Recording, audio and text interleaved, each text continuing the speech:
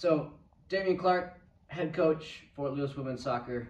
I'm here with Rachel Peebles, and I'm just going to ask her to introduce herself.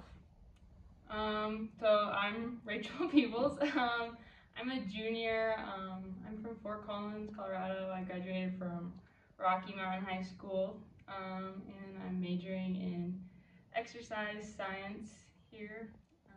Yeah. Fantastic.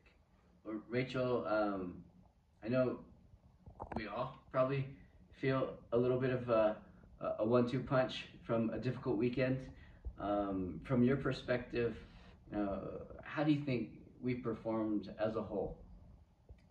I think from the start of both games, we made a lot of adjustments and growth that wasn't necessarily coached by. We adjusted in our own way, figured out what was working for us, and so I think we grew a lot in that aspect. Yeah. I mean, I think no matter how much you prepare, sometimes you don't know exactly what the game is going to offer. And without a doubt, I think the team is becoming capable of making adjustments, of course, through training, but at the same time, finding moments inside of games that require players to make decisions.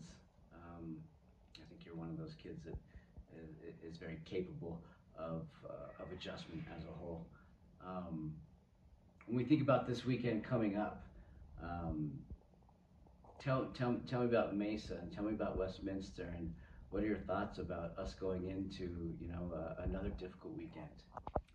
I'm excited. I remember, at least Mesa's always been a hard team that we've played. We've always get excited and get on our nerves, but we're always wanting to play them, know that they're going to be a tough game mentally and physically.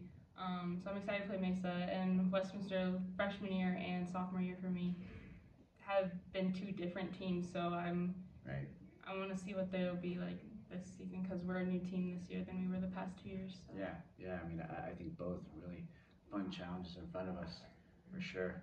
I guess to finish this, I know today was a good day for relaxation, right? Yeah. Tell us a little bit about what you and the team did today to sort of get ourselves set for these next two tough games in front of us this coming weekend.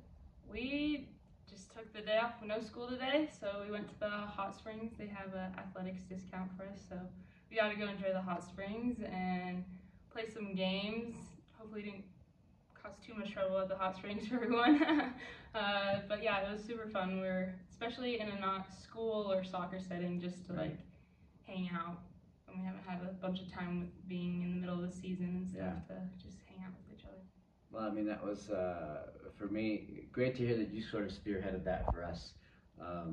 It's great when you have kids beginning to find ways to go and hang out and build culture outside of just the soccer field, because it's a lot.